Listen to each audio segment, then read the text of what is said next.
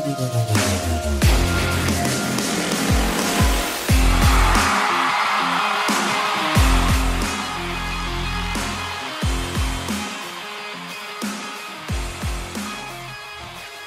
Colts Nation, so optimism season is still very much upon us, and as we inch closer to training camp, I've been thinking about what else we could talk about other than this rookie class. I mean, we're not too far removed from it, and we're all very excited about it, but I did start thinking a bit about the rest of the roster, as it feels that many of Colts Nation has as well, and some of the other content creators in this space, right? Now, I've been on record in recent weeks talking about the possibility of the Colts competing for a wild card in this upcoming season. And now, I don't view that as a crazy take, but following a 4-12-1 season, there's no question that some things need to go our way, and some guys really need to make an impact for us to deliver on those type of expectations, right? And I don't want this to be confused with an episode that is kind of talking about breakout candidates and players that can have a really big season, like fantasy, all that stuff, right? Is not that. This episode is far more about responsibility than it is untapped potential. And I know that sometimes could kind of go hand in hand, but for today, I'm talking about dudes that I'm looking at, and, you know, I really need them to step up, right? You see, ideally, a team, right? There's a 53-man roster of guys, and the coach speak, the GM speak would be, you need 53 guys that are ready to step up and play when their number is called. But the reality is that the average NFL lifespan is what, 3 years? Am I making that number up, or is that the real number? And that includes all the dudes that have 5, 10, 15-year careers in this league, right? So the fact of the matter, the truth of it, is that you're really going to be relying on a core set of dudes in your organization if things are going well, and then kind of having this carousel of dudes come out around them, right? So today I want to talk about some of those players that I'm looking at on this roster that I feel really need to be the drivers of some change, some production, and I guess guys that I'm going to be holding more accountable as the season unfolds. And I've got 5 of them right now. This doesn't mean that these are the only guys, right? And this list can be variable maybe as time goes on, but these are the guys I have on my mind right now. So let's dive right into it.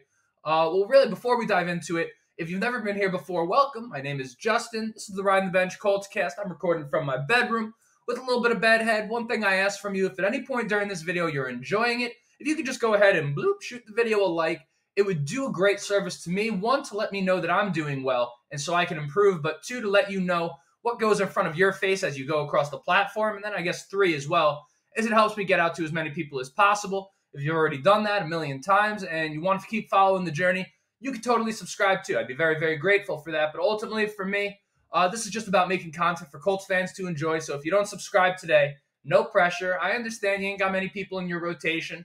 I appreciate you taking the time to be with me today. So let's talk about player number 1 that I'm looking at, and that is the cover boy. You clicked this video, you saw him, Quenton Nelson, right? Now, let me just preface all of this by saying I love Quenton Nelson. In fact, as I talk about all these players, I love all of these players right here, right? But this is an offensive line now for, what is this, 2 straight seasons, 3 straight seasons? I'm going very much off the top of my head.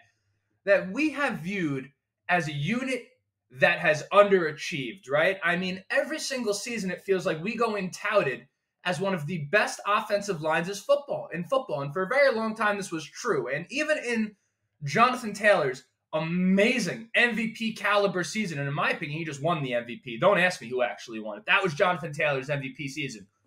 The line was spectacular on that front, but in pass protection, we were a little bit shoddy, right? And this is a unit that has a lot of talent for us to even be having the discussion about them underachieving and moving guys like Ryan Kelly. I mean, right, you start at right tackle with Braden Smith. Right guard, we don't have figured out. You have Ryan Kelly, you have Quenton Nelson, and you have this young kid Raymond on the left side here, right? And let me pull out a little analogy, right? Because Quenton Nelson, without question, is the best player on this offensive line. And that's just not Colts fans speaking. That's not just the locker room. I would assume if you ask them who that dude is up front, it would be him. But outside looking in, I mean, Quenton Nelson is one of the most widely known Colts in the world, really, and he's a guard, right? So why am I looking at the best player already on this offensive line as someone that needs to step up? I'm going to tell you, again, with an analogy. The CEO of Google, mind you, I'm not trying to get business. I don't even know who the CEO of Google is, right? But the CEO of Google, right? And follow me here. Let's say this dude lives in California. Now, CEO is a billion-dollar company, a bajillion-dollar company, right? They've got branches all over the country, different departments, right? Different middle managers in charge of these types of things, correct? Despite living in California, hypothetically, this CEO, if something goes down at the Florida branch that makes national news, who is it that answers to that? Tell me. It's the CEO that lives in California, despite the fact that it has nothing to do with him, right? So Quenton Nelson, for me, is like the CEO of this offensive line, right? If we underachieve, I'm looking at him.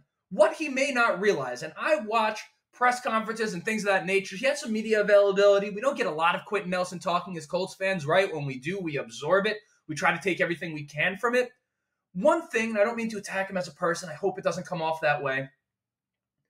This guy comes off really lackadaisical, really like no energy, boring type of dude, right? And there's not technically anything wrong with that, but whether Quenton Nelson realizes it or not, this offense basically runs through him. I mean, the energy that he brings on a Sunday is going to have a ripple effect throughout not just the offensive line unit, but this entire team. So when we look back at a season like last season, we're asking ourselves, where is the pride in this unit? You guys are so good. How do you underachieve like this?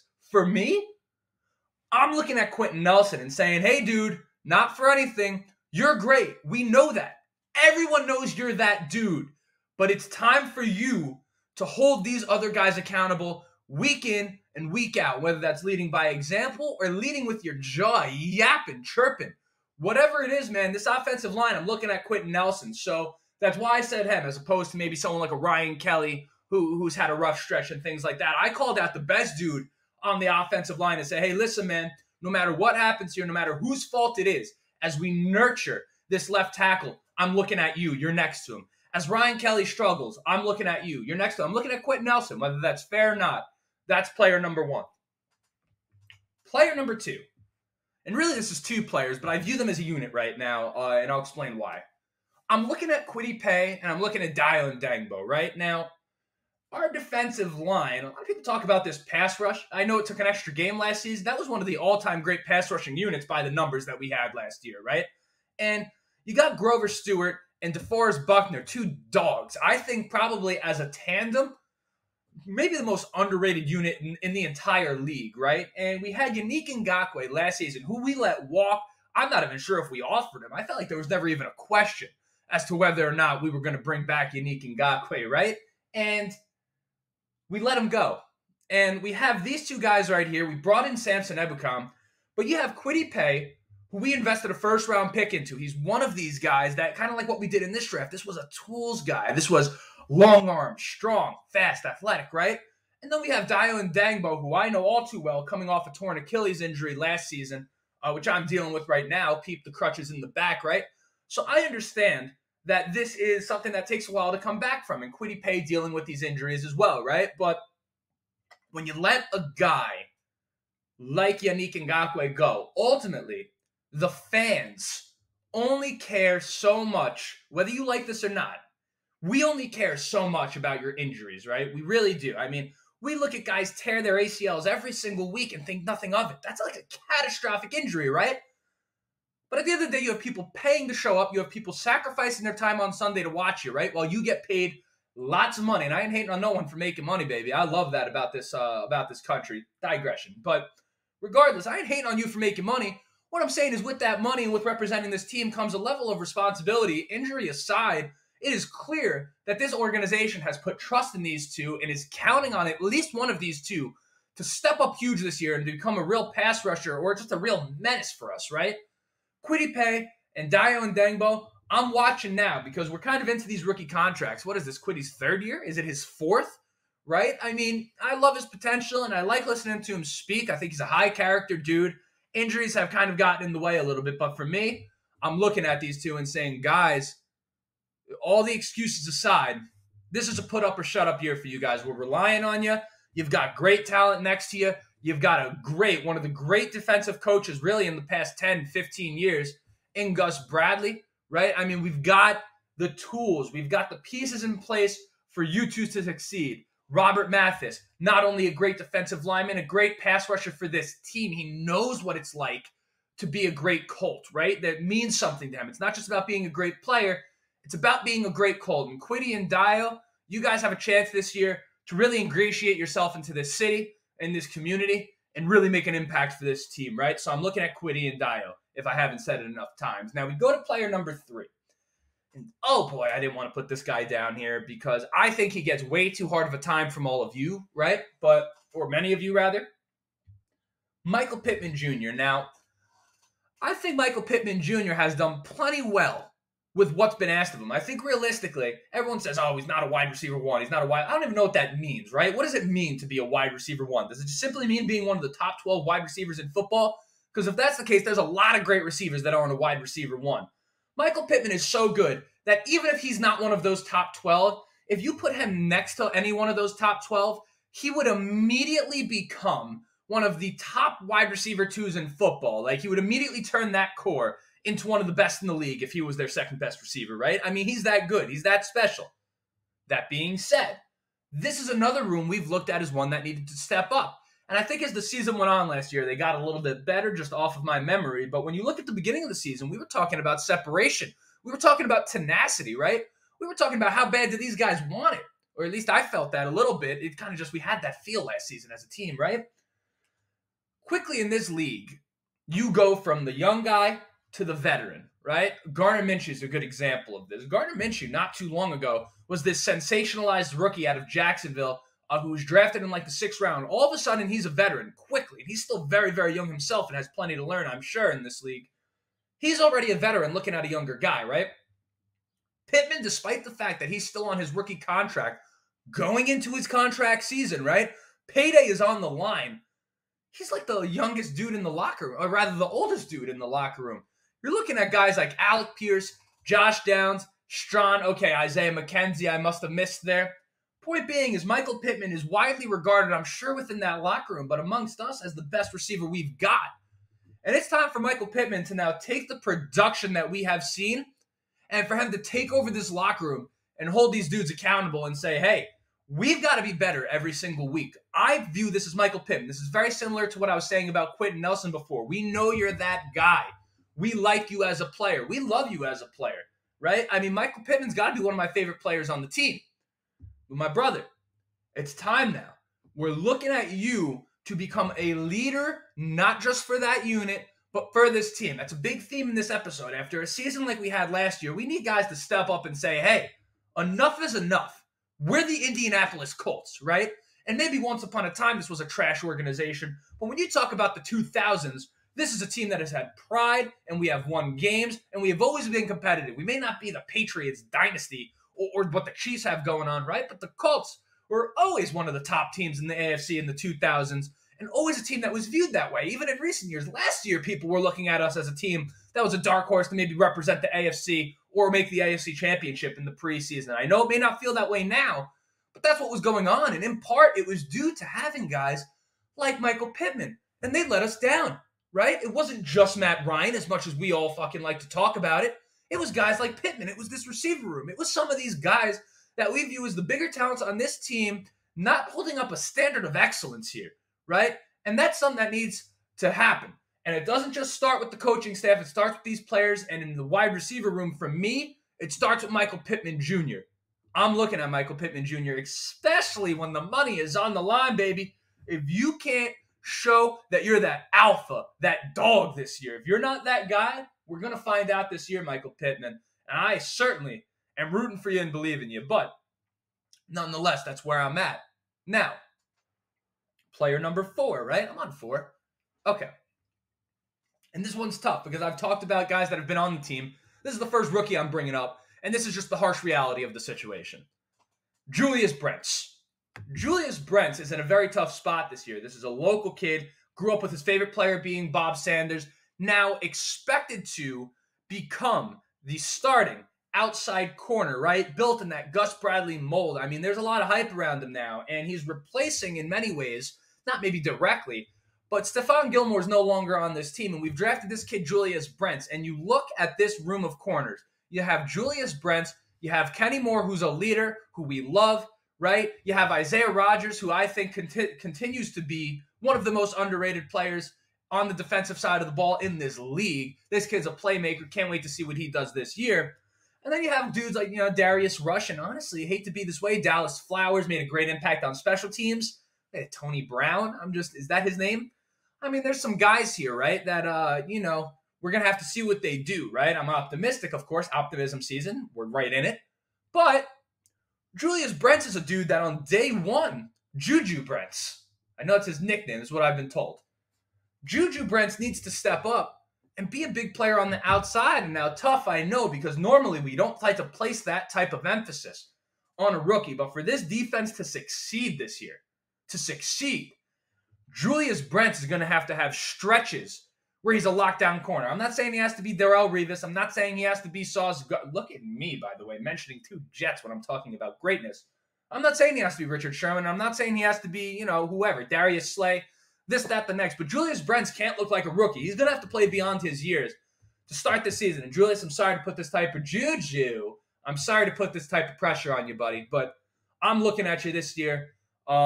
And I'll probably let Juju off the hook if he struggles, all things considered. But that being said, if we're talking about this in the context of success this season, Juju Brents is without a doubt somebody that has to step up for this defense to reach his potential this year. Now, number 5, final player before we wrap this thing up, I'm looking at Julian Blackmon, right? And Julian Blackmon, we already know, is spectacular. Another guy that falls into this Michael Pittman basket, this Quenton Nelson basket, in terms of guys I was talking about this episode. This room of safeties is very, very young. And they were young last year too, right? But we had a guy like Rodney McLeod. That was the thing about this defense last year. We had these veteran leaders, right? We had, not that we don't now per se, but in the secondary, we had a few more. We had Stephon Gilmore, right, who knew what it was like to be great, has been around great teams, right, those Patriots years and so on and so forth. Rodney McLeod had put some great years in for the Eagles, and he had come here, and he's someone I wish we retained, but we didn't, so now we're in this situation where we have Julian Blackmon leading a room of young safeties, and Nick Cross, whose talent I love, Rodney Thomas, who, if you didn't see his interview, Bring the Juice, very cool to listen to him talk. Always happy to see that type of thing. Would love to talk to a Colts player myself one day. Perhaps after this episode, they won't want to talk to me, right? But Rodney Thomas, obviously good work, but we don't know fully what that's going to be yet. And who is Daniel Scott, right? Point being is that the safety room is young, and the safety room needs someone to step up and be a leader. And again, as I was saying before, I feel like I'm repeating myself a lot this episode. Very quickly in this league, do you go from being the young, hungry rookie, learning from a veteran, need a mentor, to being the guy that has to give back to the younger dudes? And many times it might be before you're ready to do that, right? And Julian Blackmon finds himself potentially in that spot. This is the unquestioned best safety that we have, but ultimately we look at this secondary and we say, hey, we're a little worried here. If there's one unit I'm worried about this season, it's the secondary, for sure. Full disclosure. So I'm looking at these guys now to prove me wrong because I think they can, and I believe in their talent, and it's why I put them in here. I put them in this, not that they'll see it. Very unlikely that any of these guys see this video. I understand that. I have no delusion about the size of the channel, but I put them in here, I suppose, just on a personal level to say, hey, I know how good you guys can be, but for us to be as good as we can be as a team, it's on you. So Julian Blackmon, you're someone that needs to step up, and just like Julius Brents, needs to play a bit beyond your years this season, at least as a leader, right? And really as a player. I mean, we need production out of Julian Blackmon this season. No questions asked, right? So that right there was 5 players that I view that need to, step up for us this year, make an impact. These are guys that I'm looking at to rally the troops this year, and I kind of view a lot of what we do running through the success of some of these guys this year, at least as it currently stands. Things may change throughout training camp, but that's that, right? So congratulations. Thank you so much for being here. Hopefully I didn't have an angry tone throughout this episode. I don't know if I did. I'm just so passionate about this Colts team. And if you're as passionate about the Colts as I am, you haven't shot the video a like yet, you made it here. You didn't hate it, I assume, right? Unless you're just making fun of me the whole time, right? So if you could shoot the video a like at this point, would be greatly appreciated. And if you want to, know what I'm releasing in the future, I'll be here every single week for the rest of my life. That's just the truth of the matter. I don't just say that as like a meme or something. I mean that. Like, I will never stop talking about the Colts on this YouTube channel for as long as I live, right? So you can go ahead and shoot a subscribe if you want to be a part of that journey, the ups, the downs, the growth, and the tough times, right? That's what that's for. If you've already done both of those things, I'm going to put out the hugest ask ever. If you just shared this show with one other person that you know loves the Colts as much as me, as much as you, that would be spectacular. Marvelous, right? That would be an amazing thing, but I understand. You don't want to be the dork bringing that up, right? I understand. So if you do that, great. If not, I really just hope you enjoyed the episode, and I hope you join me next time. I'll probably actually have one of these out tomorrow, barring any unforeseen circumstances. What I'll be talking about, I don't know. I'll figure it out. But until next time, my name is Justin. This is the Ride the Bench Colts Cast. Thank you so much for joining me. Go Colts.